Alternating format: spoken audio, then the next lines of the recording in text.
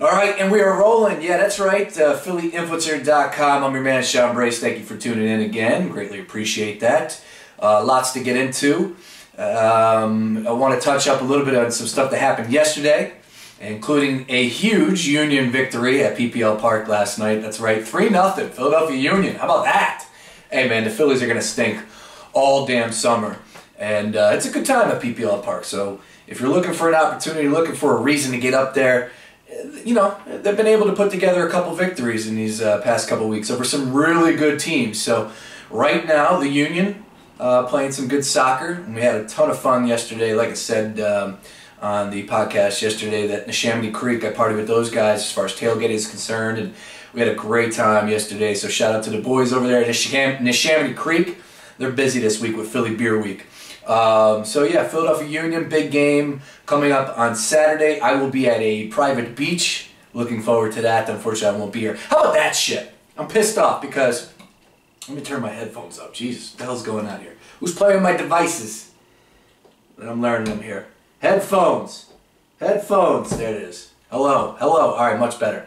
And for the people that ask why I wear headphones, it's because we also podcast as well. A little bit of SoundCloud action. Tweet out those links. I'm trying to get it hooked up to iTunes for the people that are at work and, you know, maybe want to, you know, lose a couple brain cells during your lunchtime. You pop in the headbuds and earbuds and just listen on iTunes. Looking forward to getting that done. But where the hell was I? Oh yeah, that's right. How about Saturday? How about Saturday? You want to talk about some crazy shit going down Saturday? And I'm going to the beach, so I'm not trying to complain. However, I am going to complain just a little bit. You got the Belmont, right? Got the Belmont. Got the Triple Crown. Probably going to happen. American Pharoah. I got to be in front of the TV for that. But again, you never know what's going to happen. You think my girl wants to hear, hey, we got to leave the beach to go to a bar to go watch American Pharoah go win the Triple Crown. But she, you know, she's a good soldier, so hopefully she'll be down with that. But still, that's not all. How about Barcelona and Juventus in the Champions League final? But I'll be at the beach. What can you do? What else have we got going on? Oh, the Union are playing at night, and like I was talking about in Neshaminy Creek, they got their anniversary party where Andrew W.K., the hell's he, what did he sing? Let's party, let's get fucked up, something like that. He's going to be at the brewery, so if you're looking for something to do up there in that area, go on over at Croydon area, that's right, go on over to Neshaminy Creek and tell the boys I sent you. They'll take great care of you. They said a ton of people requested on Facebook, so it's going to be a packed house. So get on out there and support that brewery. They make great, great, tasty beverages, that's for sure. All right, so we covered the Union. I talked a little bit about myself this weekend. Make sure everybody has a good weekend as well. Hopefully everybody's having a great summer already. But let's get into the nooks and crannies here of everything that's gone down in the last 24 hours. That's what I like to do. We'll kick things off with a little bit of an update from yesterday. Andre Iguodala, that article that came out, Sarah E. Todd on the Philadelphia, well, from what I thought it was the Philadelphia Inquirer. I should have just put two and two together. What it is the Inquirer paid somebody over there in the Bay Area that covers that team to go ahead and do an article. I guess, that's my thoughts. And Sarah E. Todd stepped up to the challenge. I thought that the article was good. It's just that when it got to the point of Andre Iguodala was walking down the street and Sixer fans were cursing at him, I called bullshit on that, all right? And like I was going back and forth to a number of people on Twitter. Sure, it might have happened one time. Might have happened one time. Maybe. Maybe. I don't even think it happened one time. But whatever. And then that's what you want to go out there to, you know, muster up that enthusiasm for everybody else out there in the country to hate on Philadelphia sports fans because we eat our childs, you know, we eat our young here. It's so nasty to play in Philadelphia. Well, that's what Iguodala wanted to perpetuate, you know, and make you think. And he had to mention that in the article. So whatever. She was like, you're more than welcome to call BS, but he did use details. Like I said, I reached out to her on Twitter. And I still will call BS Sarah, but thank you very much for going back and forth with me on Twitter. Her name is @NBA Sarah, a little redhead. Yeah, she writes good articles, though. I did read a couple of other things, too. Speaking of Andre Iguodala, one of the reasons why I feel like Iguodala held a grudge against us was because he never felt like he got the love that AI, that's right, the original AI got, Allen Iverson. And it's unfortunate that we have to bring this up. But it is in Allen Iverson's past, as I'm about to pull this article up, because it is ugly. Yeah, that's right. Kent Babb, he's a Washington Post sports writer. he came out with a biography about Allen Iverson. And my goodness, some of the details that are written in this biography are nasty. Yeah, we knew Allen Iverson wasn't a good dude. We kind of had that idea. But when you read certain things like this that are in this book, Iverson once threatened his wife Tawana that he would pay a man $5,000 to have her killed. Yuck. Iverson also told Tawana that he would pay someone $1 million to testify in divorce court that they had an affair with her. Side note, his price scale for D strikes me poorly thought out, whatever that means. And some other things, but this was probably the worst one. Tawana has also accused Allen of numerous instances of spousal abuse, including stepping on her bare foot and grinding his boot heel into it. And punching her in the back while laughing out loud. That's a kidney shot, he told her.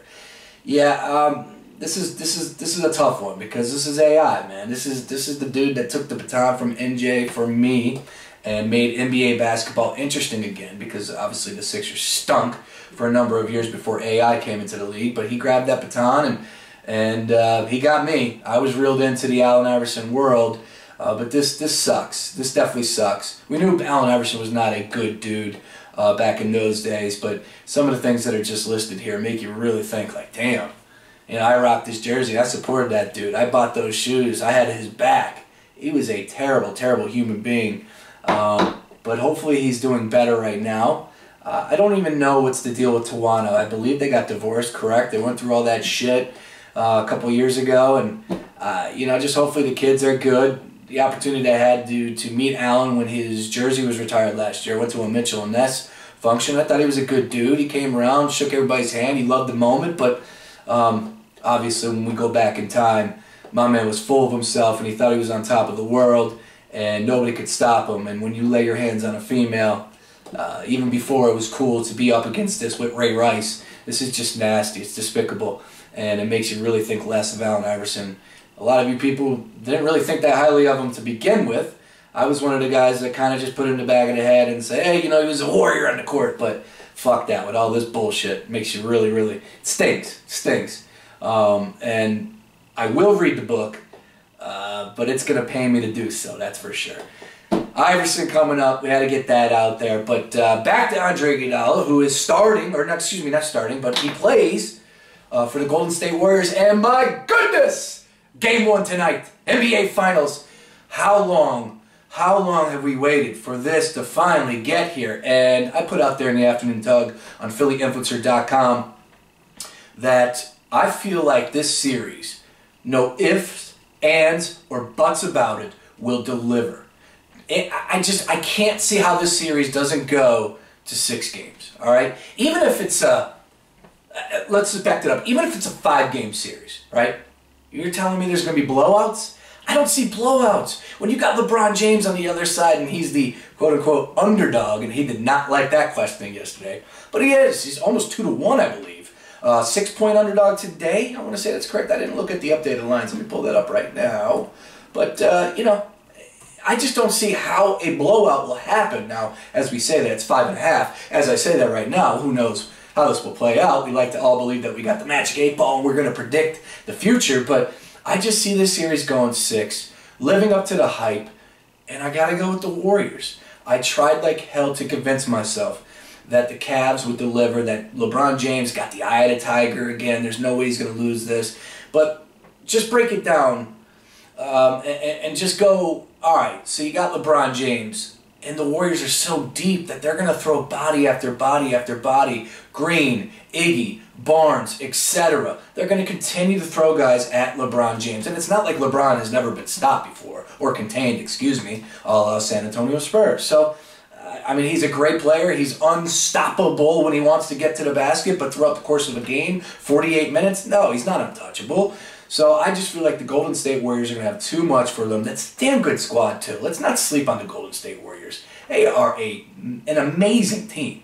I mean, historically speaking, some of the numbers that they were putting up this year. Steph Curry, you know how he is. He doesn't miss. Klay Thompson, I'm waiting to see what happens with all his concussions. You know, is he going to have any side effects or anything like that, or is that just behind him? He's going to be all right. I mean, after all, damn, he's bleeding from the ear. That's disgusting. So, Hopefully he's at 100%. Hopefully Kyrie Irving is 100%, but I just don't see how that's going to happen. And if Kyrie Irving isn't 100%, who's he guarding? All right? Who's he guarding? If he's not 100%, you think he's going to hang with Clay? You think he's going to hang with Steph? I'm not seeing it. So my prediction, Warriors in 6. But I will say this. GodfatherLocks.com, rolling hot right now. This is his time to shine. Last 48 hours, 11-2 on the Major League Baseball diamond. That's not even counting hoops, all right? This is his world. This is his forte. They started about 5 years ago. It was, I believe it was 5 years ago, and it was the Dallas Mavericks Miami Heat series. And that's right, Godfather Locks came out and said, nope, the Mavs are going to pull this one out. Boom. Next thing you know, the Mavs did. Following year, same thing. Just stayed hot. Created GodfatherLocks.com. I've been with those guys for a number of years. They support the podcast. They're going to sponsor it. We're going to do some stuff in the future. And I'm not just blowing smoke up your ass. Trust me. My man knows hoops. This is his time to shine, and he's on a hot streak right now. With all handicappers, you hop on them when they're hot. 11-2 last 48 hours, crushing it. So check him out before you make a play tonight, GodfatherLocks.com. Tell him Sean Bray sent you. I greatly appreciate that. So we covered NBA Finals, we covered Iguodala, we covered Iverson, unfortunately. Let me squeeze some Eagles talk before we get out of the Philadelphia world here. Let's read it together, all right? Well, let's do that. Philly.com and Marcus Hayes, God bless him, but he's always taken the other side. Always. Always got the contrarian view. And, you know, it's what you got to do. It's what you got to do at times. But my man is trying to make the pitch that Cooper is better than we think. And when I say Cooper, I'm talking about Riley Cooper. All right, let's read this together, okay? Every lost season needs its prize. Every pride needs a defender. Fairly or not, the scapegoated Eagles of 2014 forever will be cornerback Bradley Fletcher and receiver Riley Cooper. Fletcher's knack for getting burned prompted the Eagles to cut ties with him through the Super Bowl champion Patriots. Cooper, however, will return to veteran presence on a wet-eared receiving corps for better or worse. Cooper's breakout 2013 season raised expectations and got him a big raise, but his unremarkable 2014 season brought into question his presence on Chip Kelly's ever-fluid roster. I wanted to read it with you, but it's just bullshit. I mean, dude, how could you sit there and tell me that Riley Cooper is better than we think? Again, my man dropped passes that were in his hands last year. If you remember, the Indianapolis Colts game had a touchdown right in his hands. He dropped it. Okay? How about the New Orleans Saints game, the playoff game, when my man comes across the middle on 3rd down and long, and the ball hits him right in the hands, and if he catches that ball, chances are he's going to take that ball 40 yards. He might have brought it to the house, and it would have scored a touchdown. Again, it's just a drop. He did have a good season, but this is what happens when you start to depend on players like that are just, I mean, he's not good. He's just not a good football player. That's it. Not a good receiver. You know, he would have been cut if I was the head coach after what happened at that damn country concert, all right? I would have cut his ass, and the Eagles would have been better off if they did follow my lead. No matter the 2013 season that he had, breakout Mr. Marcus Hayes. I just don't see it. I mean, again, you got to write these articles. You got to make yourself believe. You got to get some conversation going. You got to take the other side. I get it, but I'm not buying Riley Cooper's better than what we think. Who are we looking at this year? Jordan Matthews, stud. Nelson Aguilar, again, rookie, so we're going to have to be a little patient with his production. Josh Huff, hopefully he can stay healthy. Miles Austin's going to get some PT. And honestly, let's focus on the run game. That's where it comes from. That's what got me excited about Chip Kelly from day one, the run game. He focuses on the run. He wants to control that line of scrimmage. And that's what drives it for me with my love affair about Chip and his offensive ways. Stay away from throwing the ball 50 to 60 times, all right, which you got accustomed to doing sometimes last year. Let's focus on getting that run game going where you got the defense guessing. And when you have running backs like DeMarco Murray, like Sproles, hopefully Ryan Matthews can stay healthy. Hopefully the offensive line will return to form from 2 years ago when Shady McCoy went over 1,600 yards. That's what we need right there, not freaking passing the football. No. I mean, obviously, the NFL is a passing league. I get that. But with Chip Kelly, that's what I love about him. He wants to run the football, control the line of scrimmage. So Riley Cooper is not going to have an impact this year. I think we're all on the same page there. Marcus Hayes had to put an article out there. I tried to read it with you, but it's a lot of blah, blah, blah. So we're moving on. Last night, the best morning show, as far as I'm concerned, most entertaining, and I don't listen to it on radio, so it's interesting for me to put this out there and say that, but Boomer and Carton. Yes, it's a New York show, I get that. Yes, Craig Carton has fun at our expense here in Philly with Foo Philly. And at times, when the Knicks got the 4th overall pick in this year's draft, I hit him up with a Foo and why, and that's, I pay a little tribute to Craig right there. All right. It is an entertaining morning show. It is. Boomer is miserable at times, and Craig is just nuts, but I'm entertained by them on TV. I don't know how it plays out on radio. I've always asked myself how it would sound on radio. I don't know if I'd be that interested, but I wake up in the morning, I throw on Boomer and Carton, try and get up early, try and get the day going early. But last night, you got to show some love to the boys up there in New York. They had a celebrity softball game that Joe Torre played in, Tom Coughlin, Chris Christie, Rudy Giuliani, Bernie Williams. I mean, you name it, they were there playing. Eric Decker from the Jets, Rex Ryan, head coach for the Bills, former Jets coach. You name it, they were there.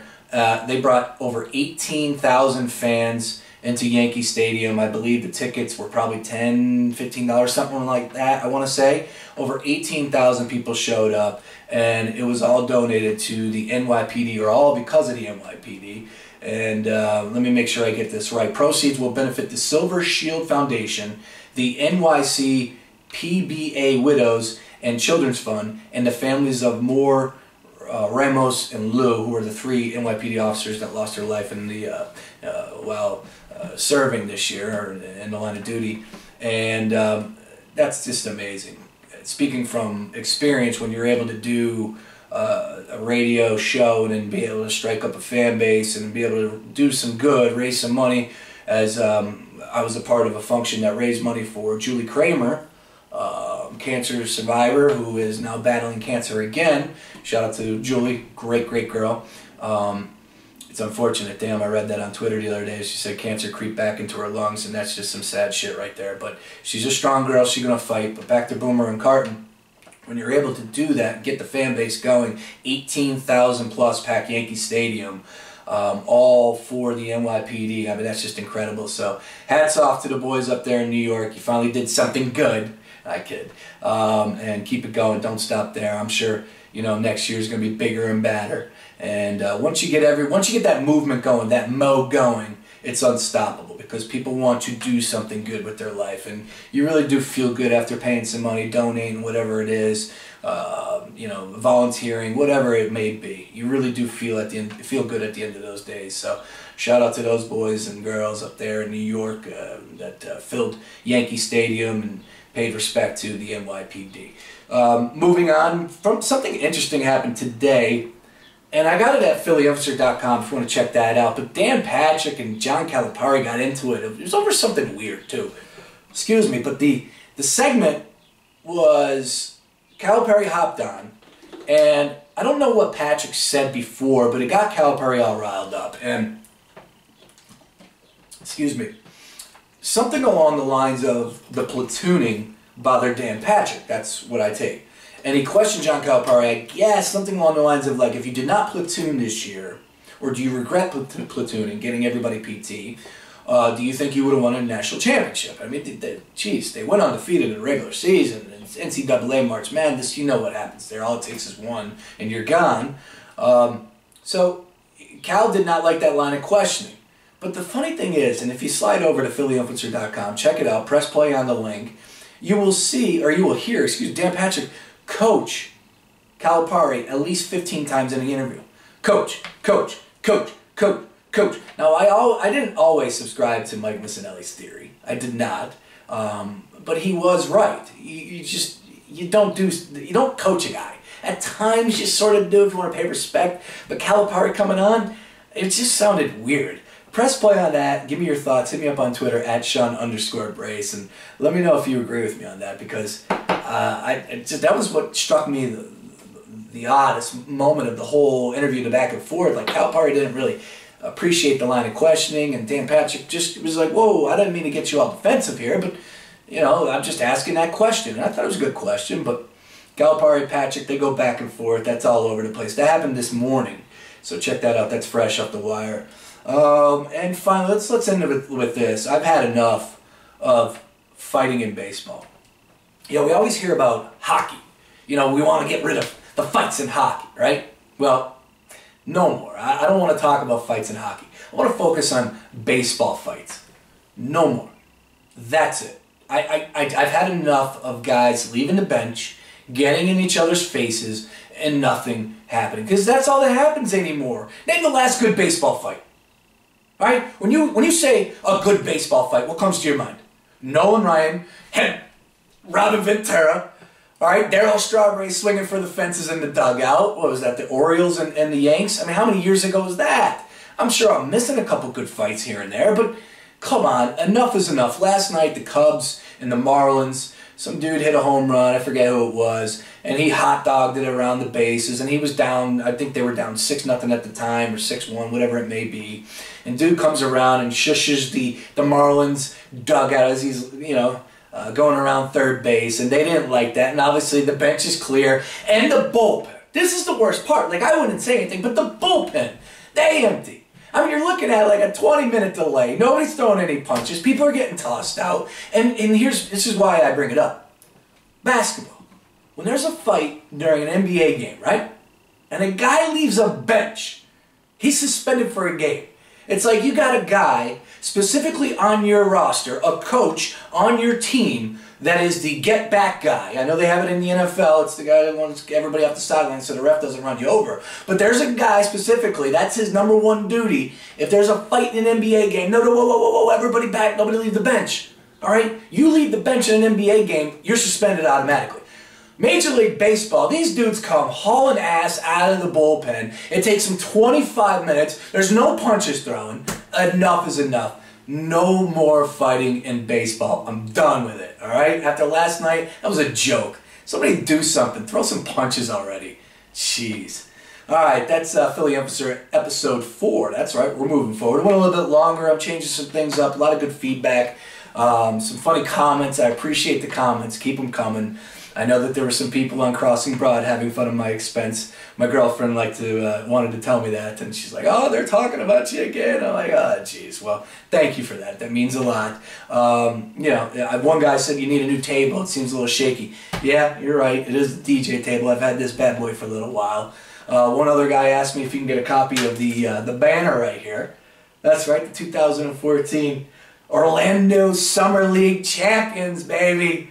You think we can duplicate that success this year? I hope so. Hopefully Joel Embiid plays. I want to talk some Sixers. It's definitely going to get some Sixers talk going tomorrow after the NBA Finals Game 1. Get that in as well. So again, please, YouTube, subscribe to the channel. Greatly appreciate that. Facebook, Philly Influencer. Check it out. Obviously the website, phillyinfluencer.com, and me on Twitter, @Sean_Brace. Last but not least, tonight I will be DJing at Pitcher's Pub. It's going down. We got Game 1. All right, we're also having a Comic-Con costume party where first place gets $300, second place gets $200, third place gets $100. If you're in a couple, you're in a relationship, you and your girl dress up, you might win $500. You never know. All right, so that's going down tonight. Comic-Con happened a couple weeks ago here in Philadelphia. We went down, passed out a bunch of flyers. Hopefully some crazy shit happens tonight. All right, I like that. I like crazy shit. Come on out. Let's get weird at Pitcher's Pub. I will be there from 10 p.m. tonight. It's a great time, so come on out and say what's up. Again, thank you very much for press and play, and I will talk to you tomorrow. Peace!